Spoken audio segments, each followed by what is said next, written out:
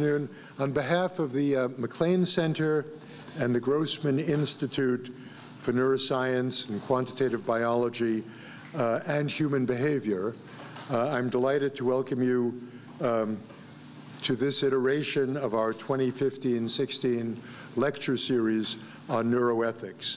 As you know, this lecture series was organized by John Mansell, the director of the Grossman Institute, Peggy Mason, professor of neurobiology, and Dan Solmese from the MacLean Center. It's my pleasure now to introduce our speaker today, Tyler Burge. Professor Burge is the Flint Professor of Philosophy at the University of California at Los Angeles. He received his doctorate from Princeton and has taught at universities around the world, including MIT, Munich, Stanford, and Harvard. Professor Burge has published many papers and books on philosophy of mind, the history of philosophy, and epistemology. Professor Burge has worked on anti-individualism with respect to mental states. His books include Truth, Thought, and Reason, essays on Frege, that was Oxford University Press, Foundations of Mind from Oxford, Origins of Objectivity, Oxford 2010, and his most recent book is entitled Cognition Through Understanding, Oxford 2013. Professor Burge is a member of the National Science Foundation, the Institut International de Philosophie, the British Academy, and the American Philosophical Society. Additionally, he's been awarded a Guggenheim Fellowship, is a fellow of the American Academy of Arts and Sciences, and since 1999 has been the president of the Pacific Division of the American Philosophical Association. Today, Professor Burge will speak to us on the topic that you see behind me: do apes and very young children attribute mental states? Please join me in welcoming Professor Tyler Burge to Chicago. Pleased to come back to Chicago. A widespread view among philosophers and psychologists is that human children well under age 2 and apes have been shown to have rudimentary capacities for representing and attributing mental or psychological states. I believe that this view is mistaken. It rests on over-interpreting what relevant experiments show and on insufficiently precise understanding of mentality. I believe that the available evidence supports taking the relevant subjects to be attributing agency, not mentality. The attributions of agency do not attribute mental states. I think that we do not know whether non-human animals attribute mental states at all. I think that we do not yet know with any firmness at what stage human children attribute them. I think that the best conjecture, given present evidence, is that human children attribute mental states between ages 3 and 6. I think that even the widely accepted view that children by age 4 attribute representational mental states, though probably correct, is not as firmly grounded in experimental evidence as it is widely thought to be. I will focus mainly on the view that children attribute mental states under the age of 2.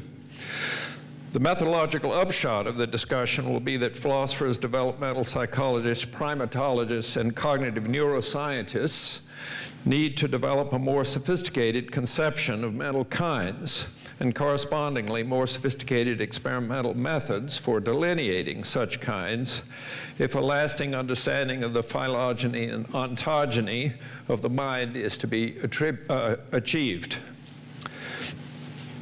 There are two primary types of distinction that need to be more carefully attended to in theorizing about the powers of apes and very young children. I note these distinctions here to provide general orientation, and I will elaborate them later.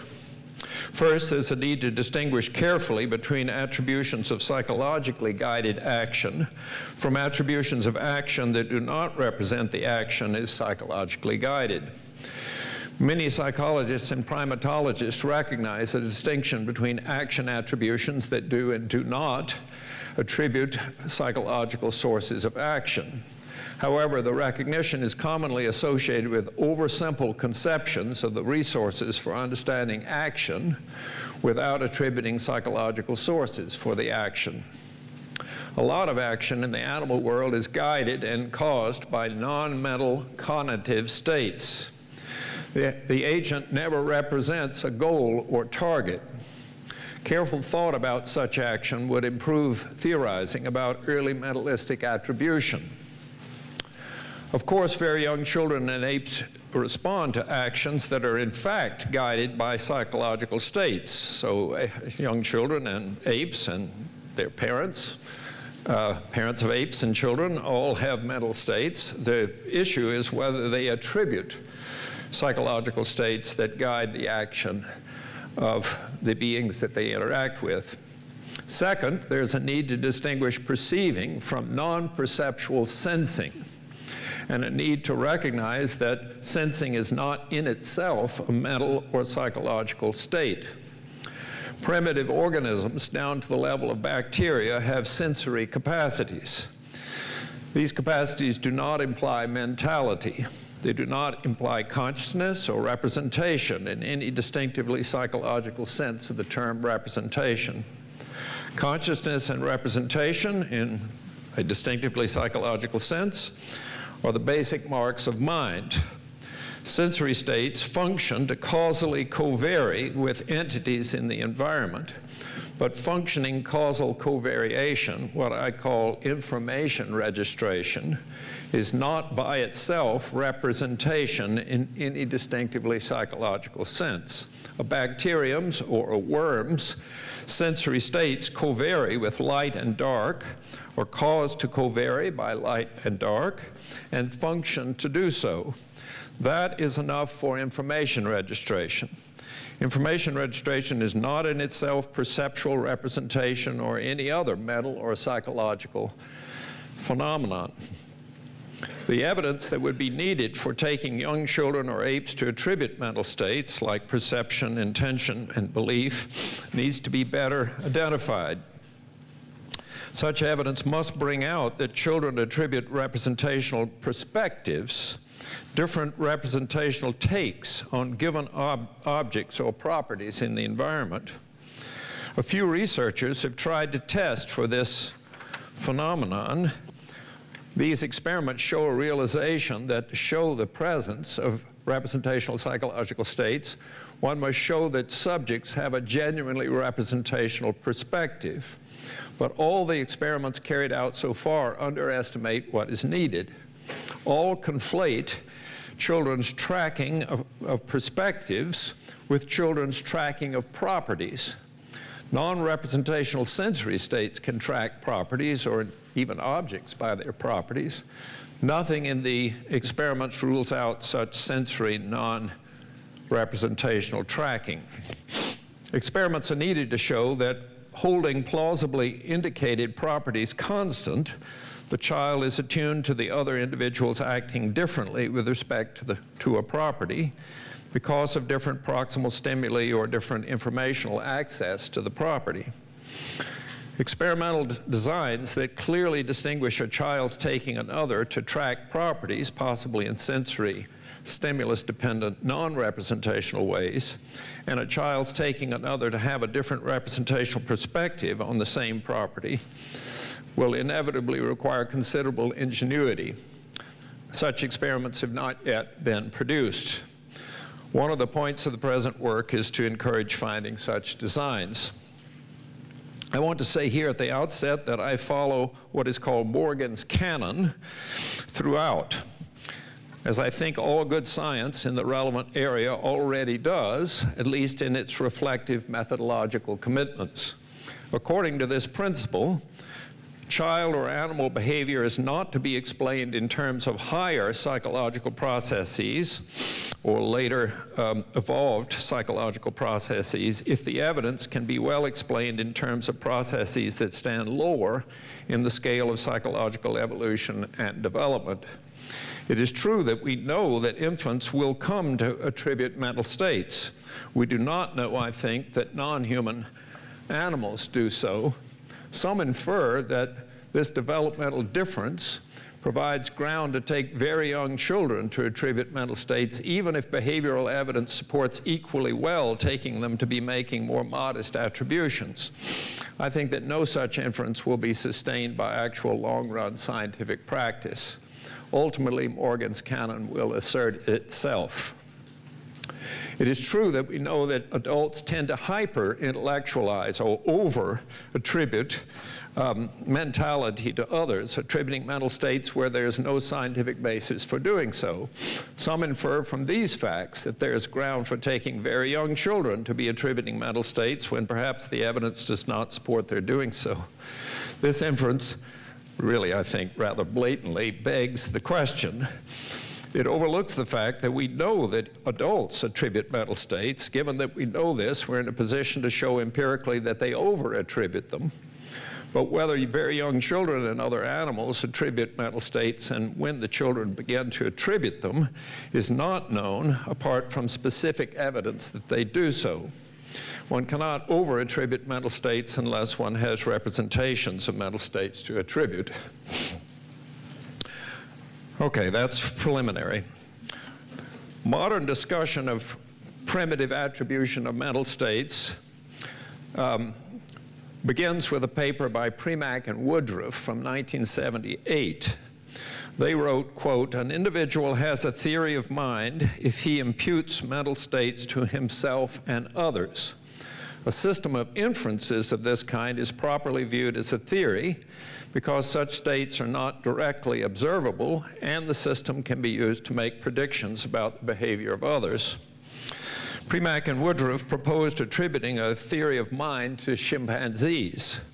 They cited a 14-year-old chimp's ability to anticipate behavior of a human who was confronted with such problems as acquiring an out-of-reach fruit.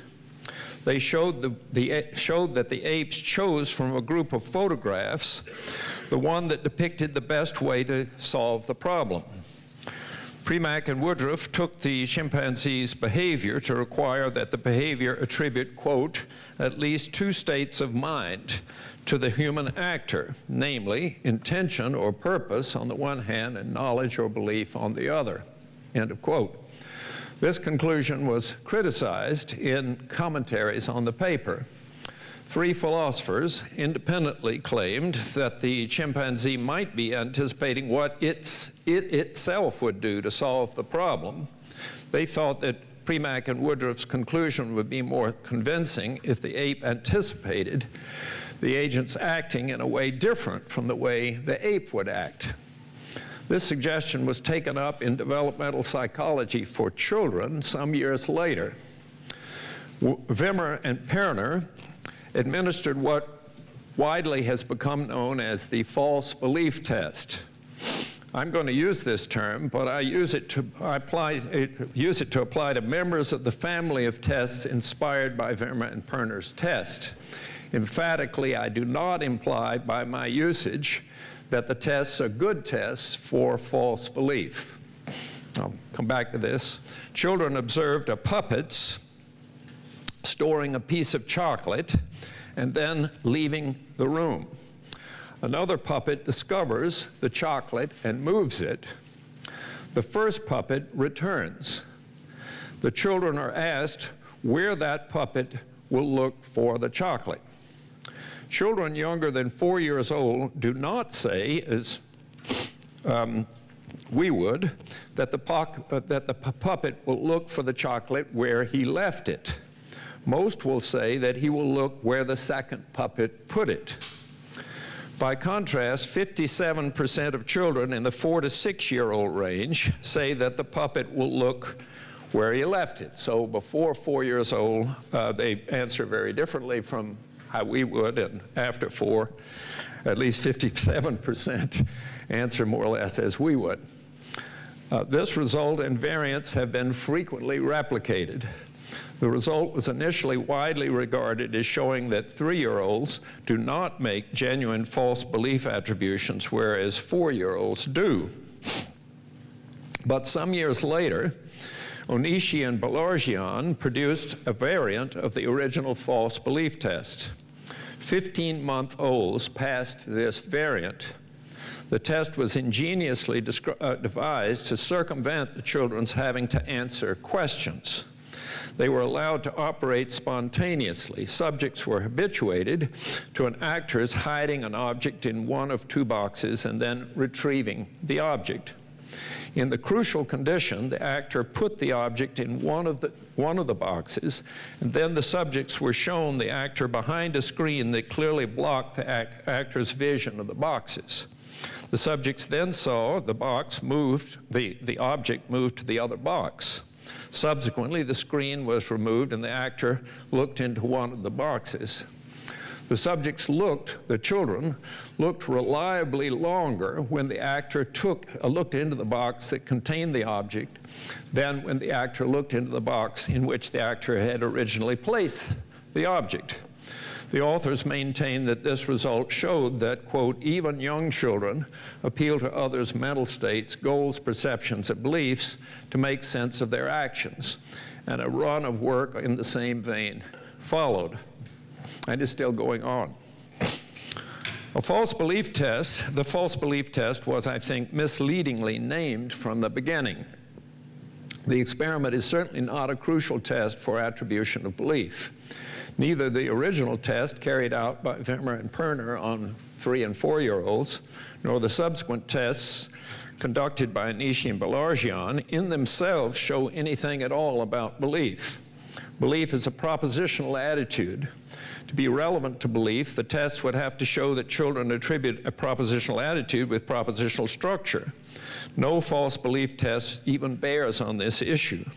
The fact that children can anticipate where an individual will look, even when the individual will not look where the children themselves would look, does not in itself show anything about whether the children attribute the specific attitude belief.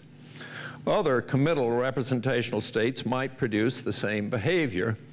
The literature coming out of Onishi and Balargian's experiments says nothing at all about whether the young children are attributing propositional attitudes like beliefs to others or other more primitive mental states.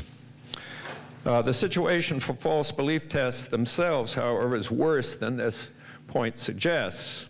The tests not only show nothing about attribution of the specific attitude belief, they do not in themselves show that the children attribute psychological states of any kind. All the experiments bear on subjects assessing whether an action in a given circumstance will fulfill its function. All hinge on what sensory-based states the agent is acting on and whether such states are geared to yield successful agency. But neither sensory access nor agency require mentality. Ticks crawl and suck. Rotifers swim and eat. There's no reason to think that such animals have mental states. Their actions are goal-oriented. Their actions have targets. Their actions are guided by sensory states or retentions of sensory states, but these organisms do not set or represent the target. Nor do sensory states constitute mentality. Rotifers sense chemicals and light. Ticks sense heat. By sensing heat, ticks sense arms that can be worth penetrating. These facts do not support attribution of mental states. Of course, children track actors' capabilities that are richer than those of a tick. I'll come back to this. In retrospect, some scientists who made use of the false belief test to argue that children in their second year attribute beliefs have acknowledged that the tests by themselves do not support taking very young children to attribute mental states. They appeal to the variety and accumulation of experiments to support their views, but these appeals are vague.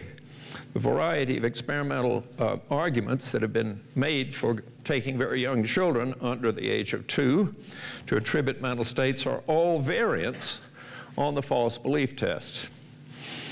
The admissions that false belief tests do not in themselves show much about belief mask the enormous influence that the tests have had in convincing many psychologists that children at one or another age attribute mental states.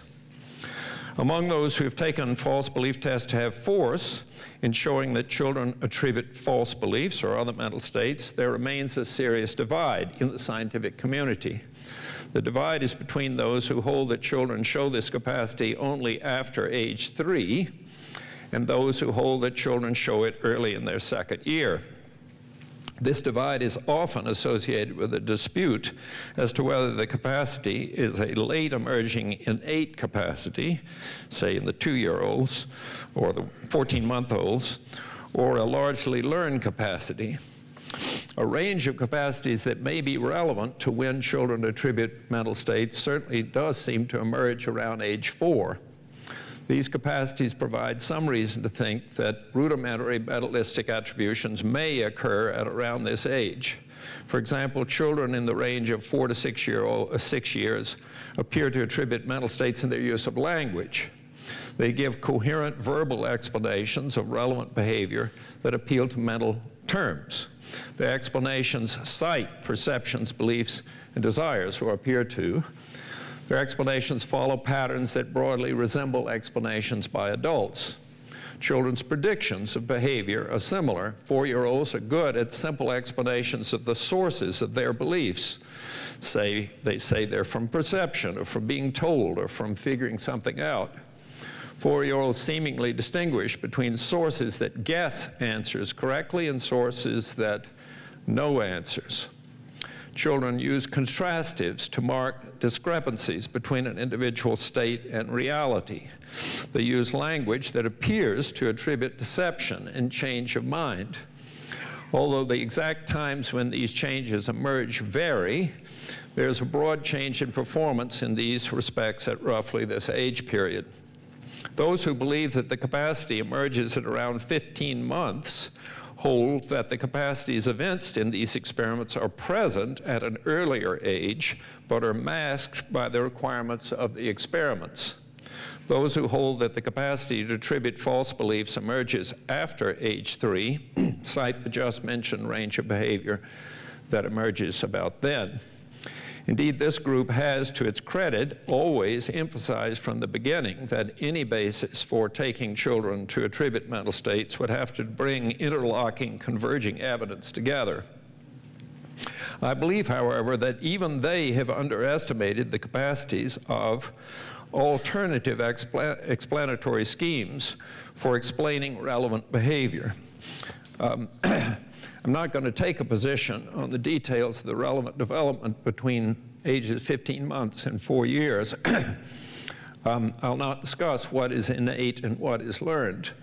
I do think that the evidence that I've just outlined about 3- and 4-year-olds has some force, but I also think that it hasn't been investigated with sufficient precision to determine whether, for example, the children mean by their word believes or desires at this stage what we mean. So I think looking at this really hard is necessary to be sure that even this evidence shows that 3 to 4-year-olds are attributing mental states. If I had to bet, I would say they are, but I think there's been so much confidence in the community that, of course, they're attributing these states that people are may have jumped to the conclusion, even on this evidence, too quickly. I want to explain, so what I'm going to focus on is to explain why taking experiments with children in their second year to show that they engage in attribution of false belief, or indeed attribution of any other mental state, is not well-founded. The conceptual difficulties that I will cite are, however, largely shared between proponents of an early emergence of mentalistic attribution and proponents of the later emergence. All false belief tests evince a capacity on the part of infants to decouple their own point of view on the world and how to act on it from an expectation of how the agent whose actions they anticipate will act on the world. This is certainly a large developmental step. Infants at roughly ages 13 to 15 months of age take it. They show a decoupling that represents others as acting differently from the way they would act and as having states that provide different information. Slightly older infants represent other agents as having consistently different action targets from their own. This capacity constitutes another sort of decoupling. For example, at 14 months, children tend to offer an experimenter food that the infant prefers, but at 18 months, children offer food that the experimenter expresses preference for, even when the infant does not itself prefer the food. So there's a change between 14 and 18 months on that issue. 4-year-olds make various decoupling advances again. I think that 3 and 4-year-olds do fail to pass false belief tests because of the performance difficulties of combining decoupling with responding to linguistic demands. 4-year-olds manage to succeed while meeting these demands. The initial decouplings in the second year of life are to be contrasted with capacities already in place to anticipate other agents' actions. So at 6 to 7 months, human infants can identify agency and targets of action. They can anticipate efficient means of reaching these targets. They can form different anticipations as to how an agent will act depending on whether that agent has sensory access to information relevant to the action. These are capacities present in apes. Both sides of the dispute about attribution of belief at 15 months tend to agree that these earlier capacities in 6 to 7 month-olds evince mentalistic attributions, not attributions of belief, but only attributions of desire, perception, knowledge, and ignorance. Even at this earlier stage, 6 to 7 months, a child can take lack of sensory access to prevent the agent from reaching a target. The child can take the agent's lack of sensory access to lead to behavior that differs from the action that the child would engage in, given that the child has sensory access. Many psychologists take this point to amount to attributing to the child representation of different states of belief or knowledge or perception in the agent. I'm sorry, it shouldn't be belief, perception or knowledge in the agent. So these scientists don't think that knowledge requires belief. This idea, however, confuses information registration with representation in a distinctively psychological sense. I've stressed this distinction before. I'll come back to it again. Both before and during decoupling, a child can distinguish another agent's information and actional inclinations from its own. What differentiates decoupling from this capacity is anticipation of specific actions that differ from the child's. In attributing mere lack of sensory access, a child or ape can expect the agent not to do certain things. For example, if an ape sees an obstacle between food and a rival's line of sight, it can anticipate that the rival will not head for the food. After decoupling, a child can anticipate specific actions that will fail to reach their targets because of relatively specific informational states that differ from the child's. None of these capacities specifically evince attribution of mental states, in my view. There has been resistance to using false belief tests to support taking children to attribute false beliefs in their second year within the science. So Joseph Perner, one of the authors of the original false belief test, has maintained that at that young age, the test can be explained by attributing to the children a battery of learned behavioral rules.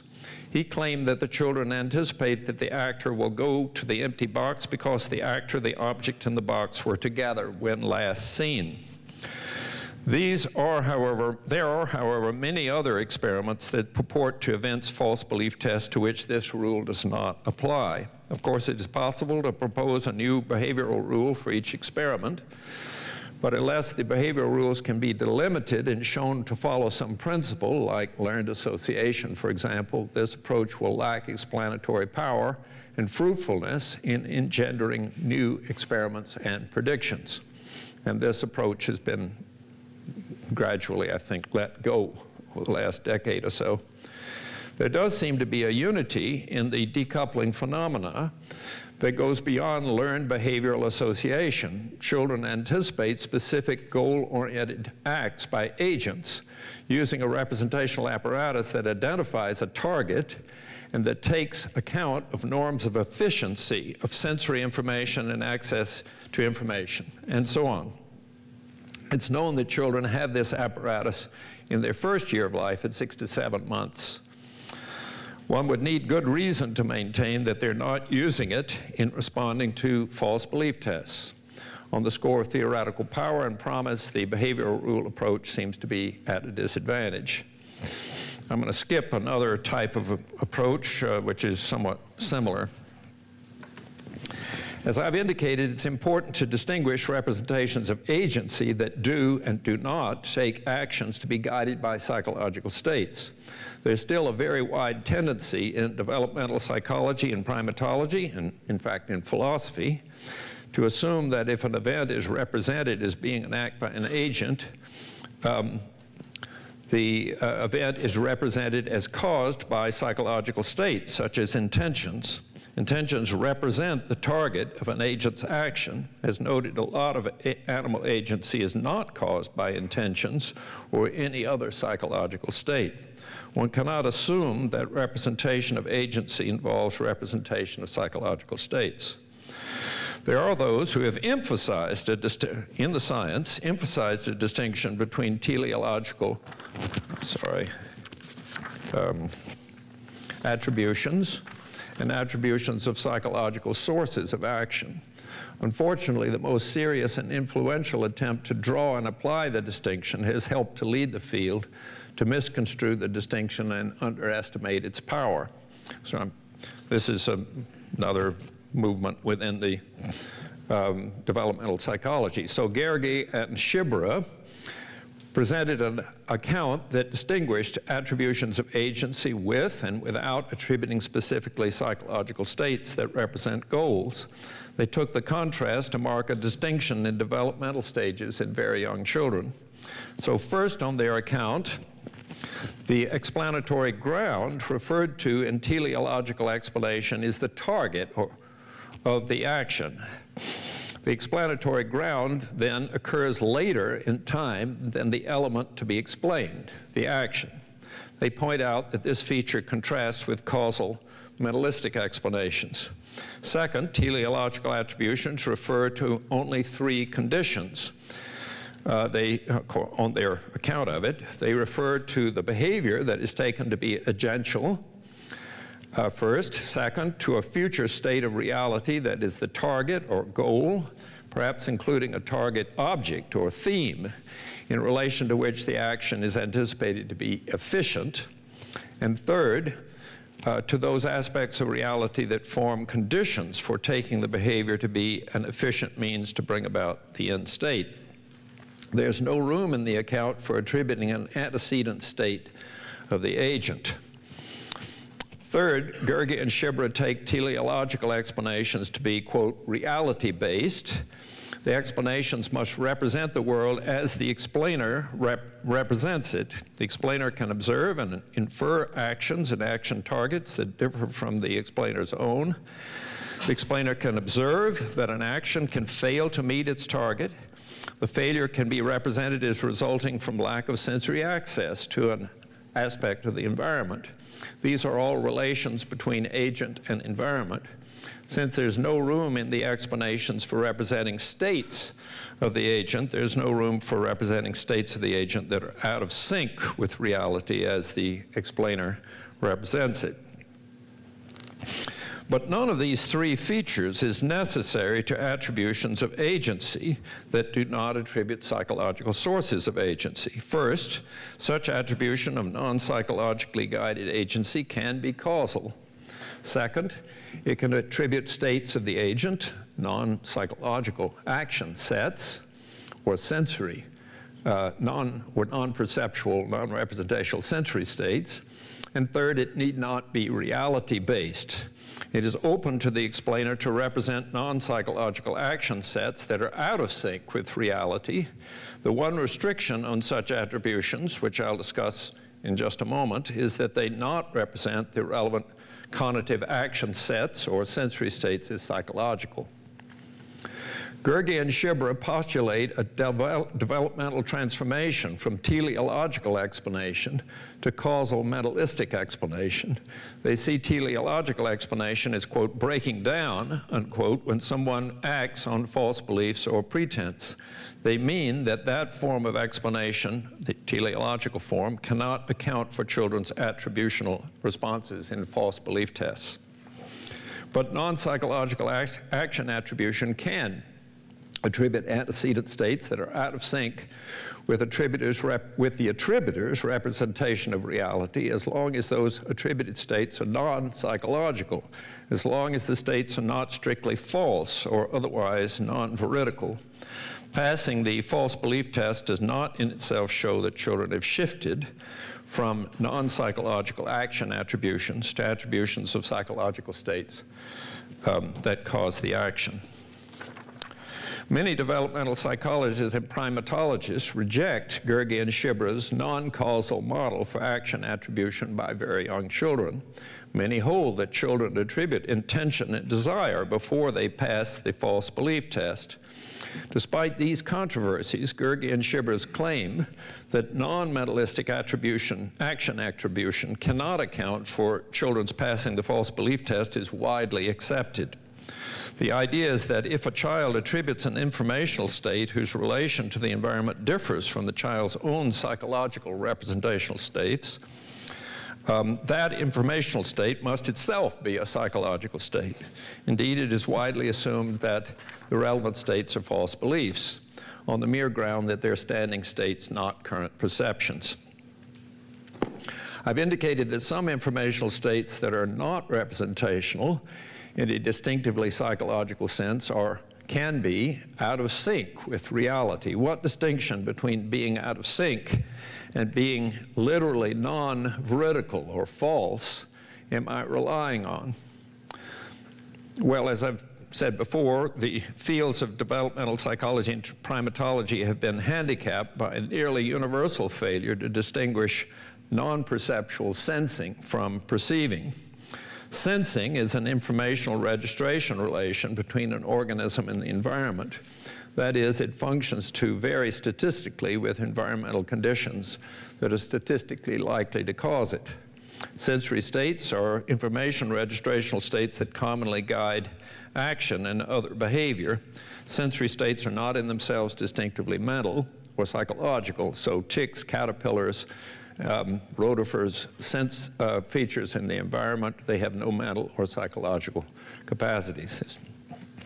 In representing sensory informational states of agents, very young children and apes are not thereby representing anything mental or psychological. In the absence of specific evidence that very young children and apes represent and attribute perception, perceptual memory, belief, and other representational states that are distinctively psychological, it's appropriate to credit them only with representation and attribution of non-psychological sensory states and sensory relations. A child or ape may represent an agent as being in sensory contact with food, with a capacity to retain the effect of that contact and to track the food by sensory means. A child or ape may be perceptually attuned to relations between agent and sensed object. Some of these relations allow the agent to track the object, others do not. The child need not represent the agent as perceiving or perceptually representing the food. There are many ways to track an object sensorily without perceiving it. Since perception is a special case of sensing, and since there's no specific evidence that children attribute the special features that differentiate perception from mere non-perceptual sensing, it's appropriate to take them to be attributing the generic capacity rather than the specific capacity. One might think that sensory states are reality-based and thus cannot be what are attributed when very young children pass the false belief tests. This thought is, I think, confused. Non-psychological sensory states and their retention can be out of sync with reality in action-relevant ways. This point underlies quite a lot of work in the sensory systems on the sensory systems of animals. Consider research on circadian body clocks. Very simple organisms that lack psychological states show circadian rhythms in their activities. These rhythms are kept in sync by the day-night cycle, by sensory entrainment mechanisms, for example, by exposure to a change from dark to light every morning. If the organism is kept in a constantly lit environment, it will continue to act on the rhythm of the day-night cycle for a while.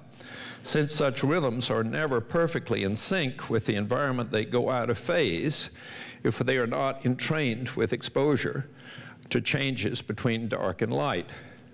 So if the organism is not thus entrained, it will operate on outdated sensory information that may lead it to act in ways that will not reach its targets.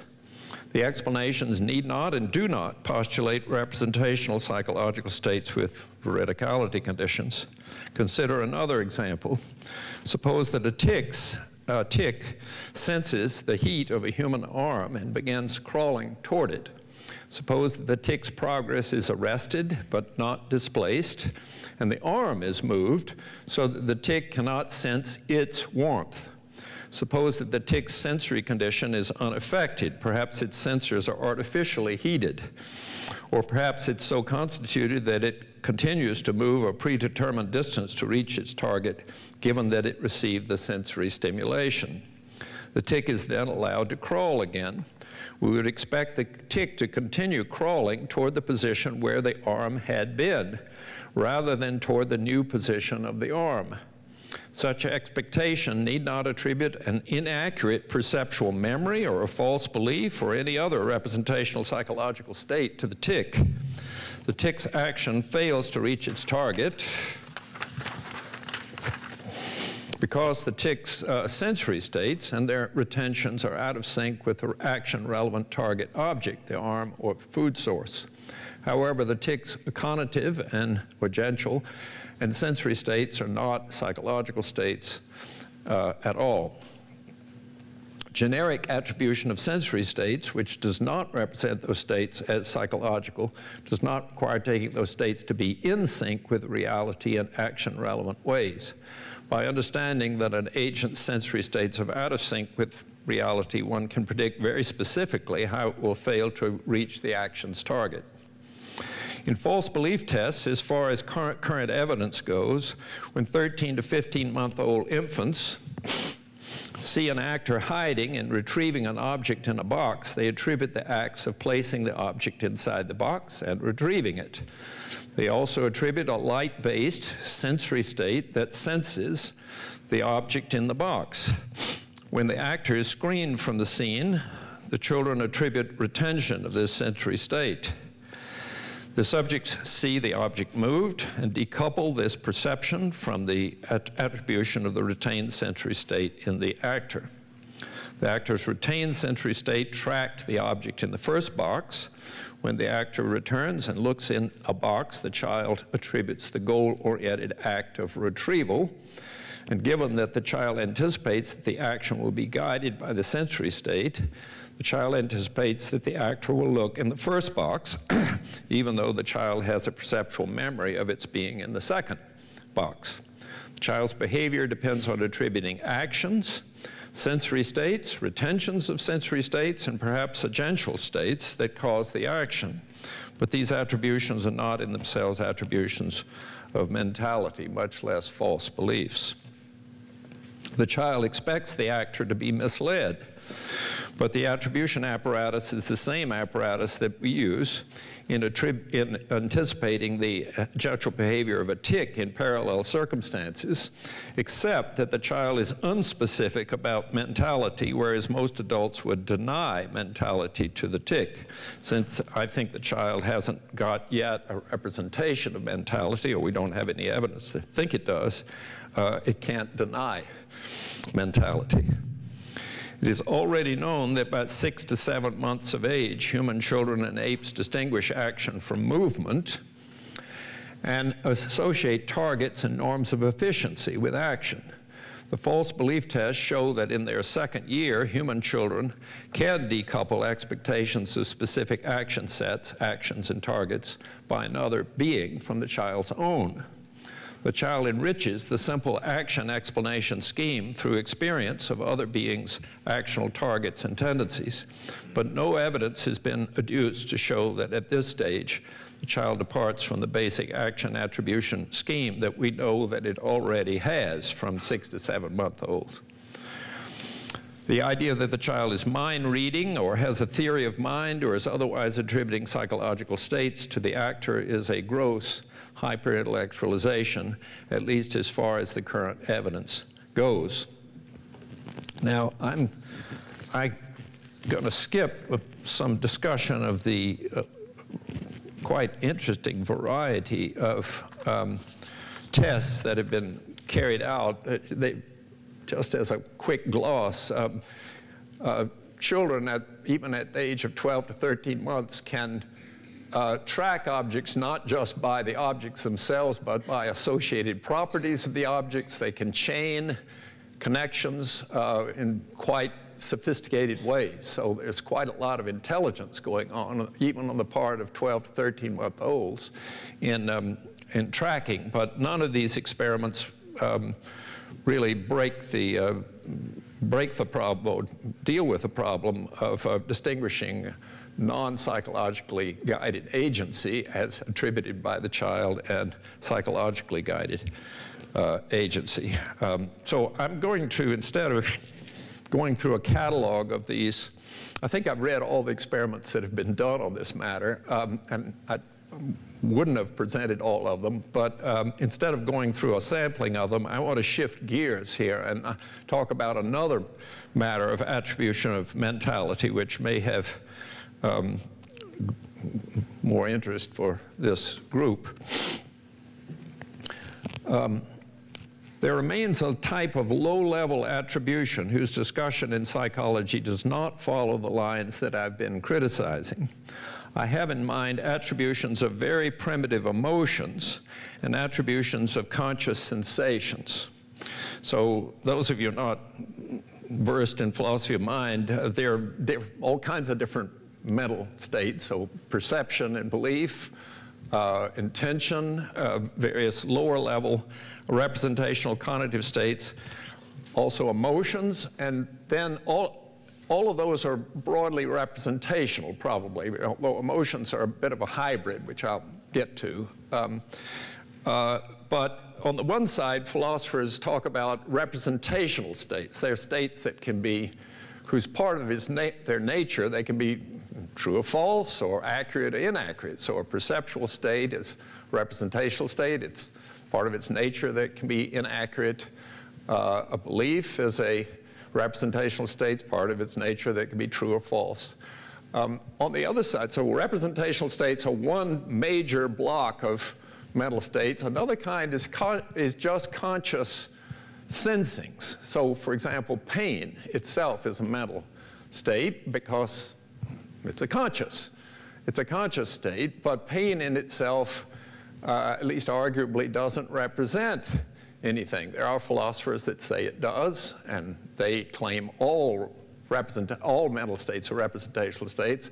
I'm on the other side of that. I think there are two big types, one centered in consciousness itself and the other centered in representation. And it seems to me these cut across each other. I think there are conscious states that are not representational, and there are representational states that are not conscious. So that's in the background. I'm going to now I've been talking about representational states like perception, belief, intention, things like that. Now I'm going to shift to the other block and talk about consciousness just a bit and emotions, which somewhat straddle the two types. So some emotions, I think, may be just mental insofar as they are got a conscious element. They've got other aspects as well, but they needn't have, I think some emotions may not have any representational aspect. Most emotions, of course, do.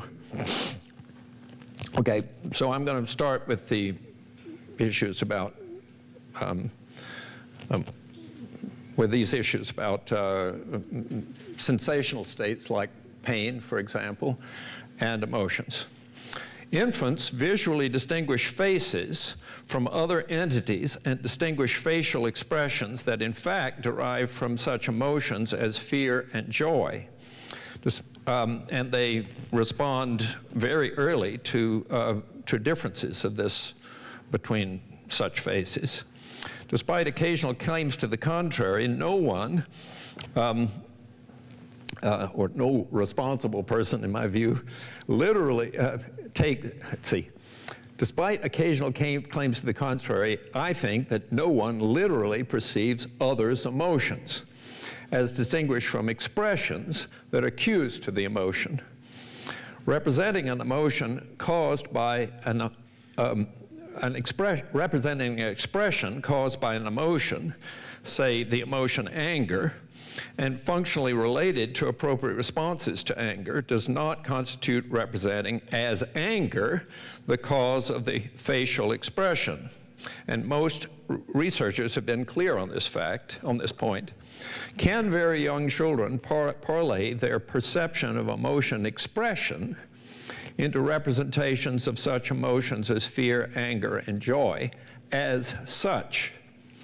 Children and animals are adept at connecting emotion expression with functional, in particular actional, consequences of such expressions. Children quickly learn to use their perceptions of anger expressions to anticipate actions to be avoided or feared, and similarly with joy and support, say, on the part of the mother. Of course, such capacities have very early evolutionary roots in the animal kingdom. Agitation and tensed bodily poses constitute threat displays. What would it take to represent causes of emotion expressions as specific emotions?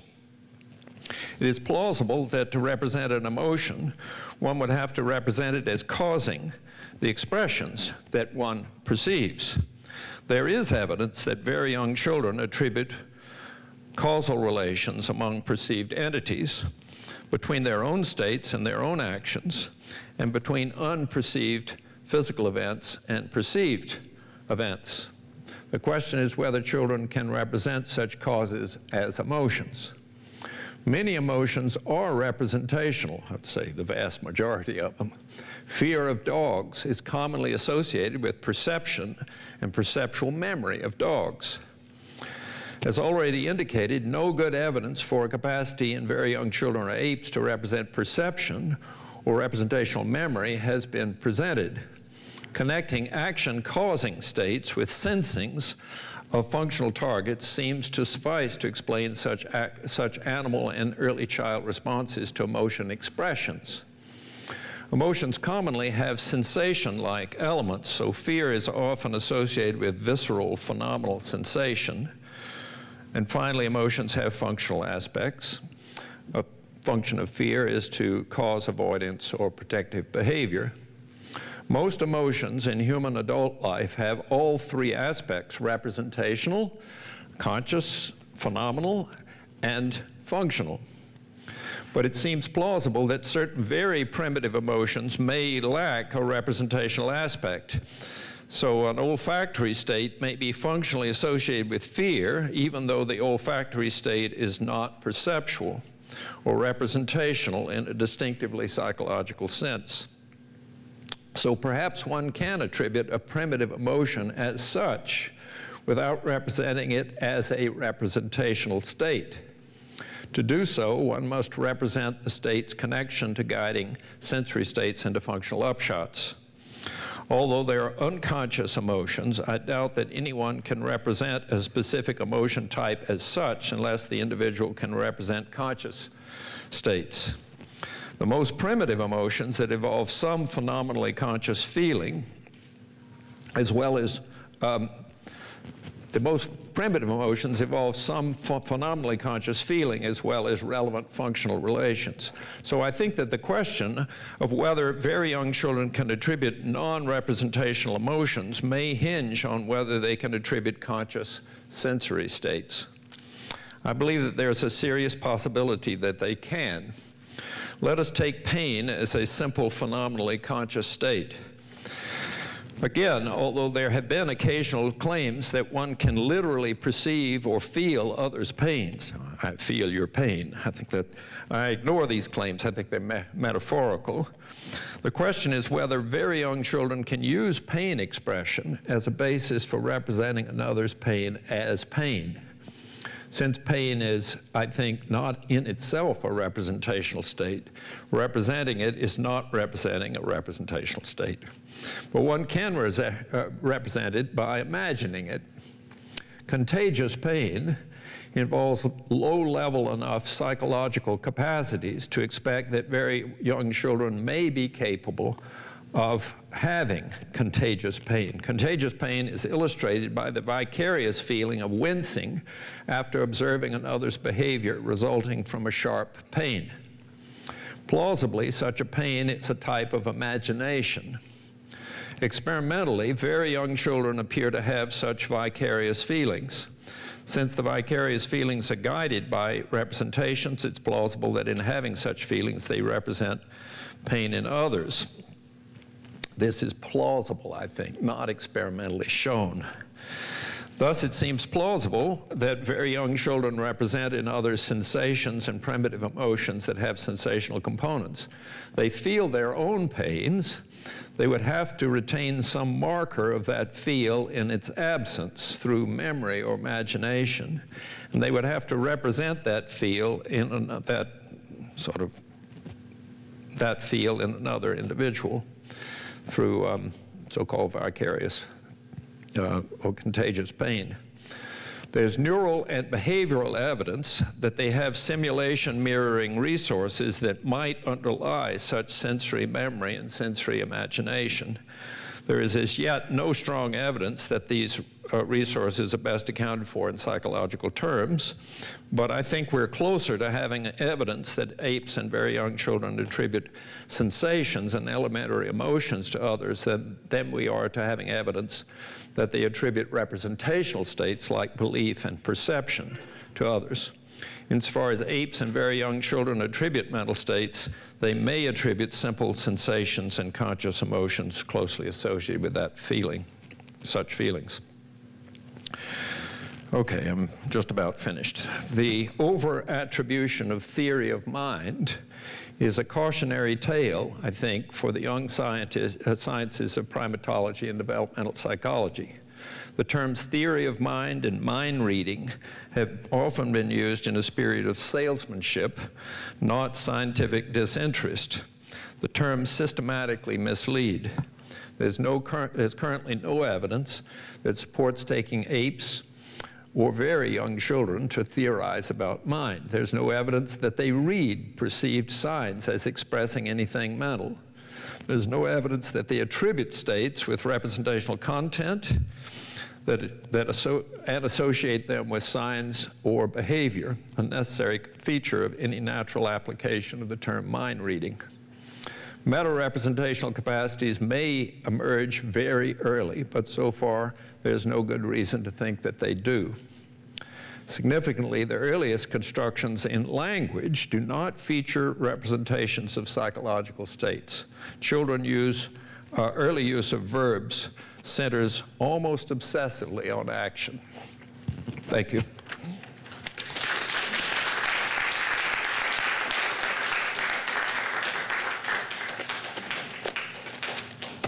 Take some questions. Sure. Professor Burge's talk is open to questions or comments.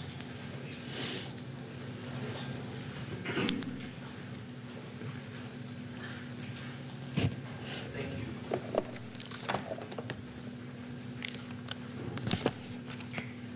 Thank you.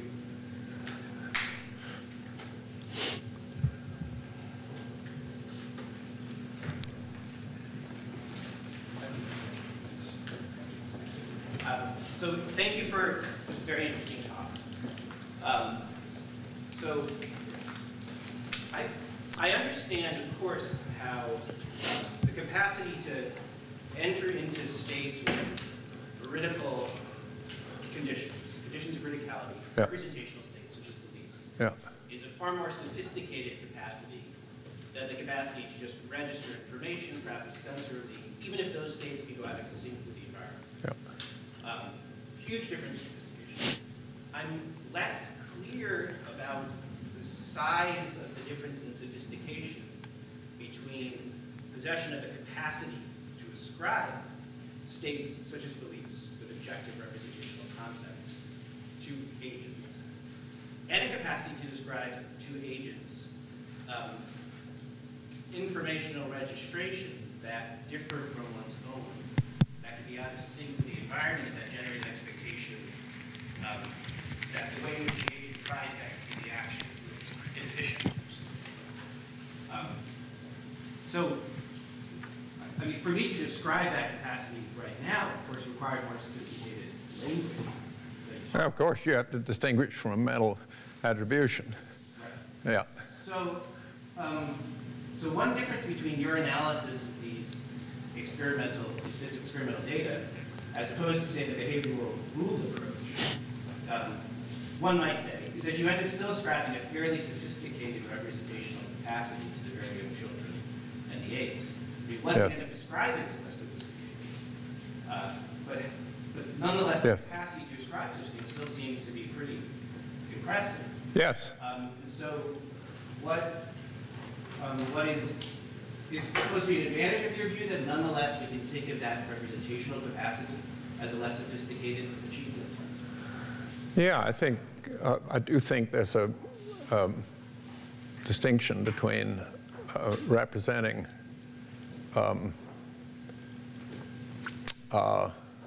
action and representing mere behavior, and the latter is more sophisticated than the former.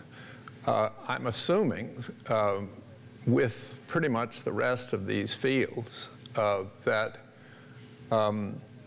children by the age of 6 to 7 months are attributing action, not merely behavior. So the kind of move by Perner to deal with the 13 and 14-month-olds by going back to behavioral rules looked from the beginning to most people in the science to be a kind of retroactive, desperate move to save his position, that mentality isn't ascribed until age 4. So I don't think that the behavioral rule view is really seriously in play. Perner himself has given up that idea as applied to 12 and 13, 14-month-olds. I would have thought that he would have, I don't know his work enough to know whether he considered, well, look, we already have massive evidence that 6 to 7-month-olds are distinguishing ordinary movement from action. In fact, I think action attribution is probably in the perceptual systems of young children. So that's being worked out right now, but I believe the evidence is going to be attribution of action is already in the perceptual system. It's not a cognitive achievement. So I'm assuming a lot there and assuming, yes, action attribution is already in place very early on. I'm assuming that attribution of mere behavior won't cut it, even for 4 to 5 month, 6-month-old children or apes. But is part of action attribution, at least as you understand it, part of it is the capacity to ascribe informational states to the apes? Sensory states, yeah. They're, of course, not going to be able to explicate an informational state the way I can, but some rudimentary capacity to recognize some relation between the environment and the agent that guides the action. That's in place by 6 to 7 months as well. Well, that one recognizes the differ from one's own? The decoupling doesn't seem to occur until about 12 to 13 months. So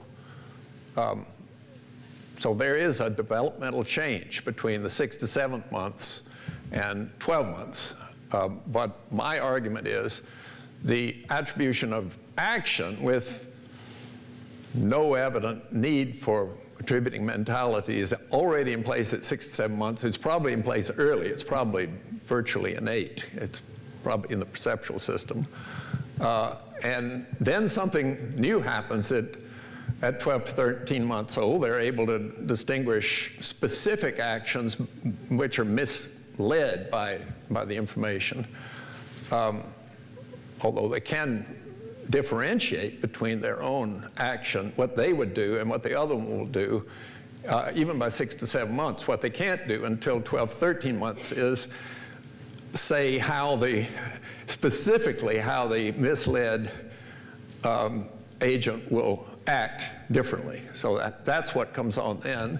I just say, well, look, you have all this other stuff in place. The natural explanation is to add the minimal amount to get from there to what the 12 to 13-month-olds can do. So why postulate this big jump from teleology or action explanation to psychology when there's no evidence for it? Thank you, though. That's a very useful way to press me, and I'll be glad to talk about it further. So I guess it's working now. I just wanted to ask a question about the beginning of your talk and the argument that you made in most of the paper. So you began with the objection that the experiments that are supposed to show that young children have the ability to attribute representational states. I'm just focusing on the representational state side, the belief side. Don't work. They don't support that because there's another explanation that is in some sense simpler. But I wonder whether can you describe what an experiment might be like that could show that children who don't yet use language, and specifically the language of mental state attribution, that could show that they attribute mental states? No, I can't. I'm not an experimenter. Part of the paper I cut out a little bit spends a little more time trying to coax the experimenters into taking what we philosophers call obliquity or opacity more seriously. As I said, they confuse obliquity with tracking of properties. But I haven't been able to think of an experiment that would do it pre-language. I don't think that means much. I'm not a talented experimenter. So if I were to bet, I would bet, yeah, attribution of mentality well, I wouldn't bet, but it seems to me as I'm open to attribution of mentality occurring before doing it through language. I'm certainly not a linguocentric theorist about this. I'm not, because my teachers were, and I thought the arguments they gave were absolutely no good. So I think we should be open as to whether we could find out that they attribute mentality before language. But I do think the most persuasive evidence right now is through the linguistic use of 3 to 4-year-olds. Carefully hedged, because even that hasn't been scrutinized, I think, hard enough. But I think it's a fair question. I get it every time I give this talk, and I have to say, you know, I'm trying to stimulate the real experimenters to go do their job. I'd like to be able to do it for them, but I haven't been able to figure it out myself. Thank you very much for your attention.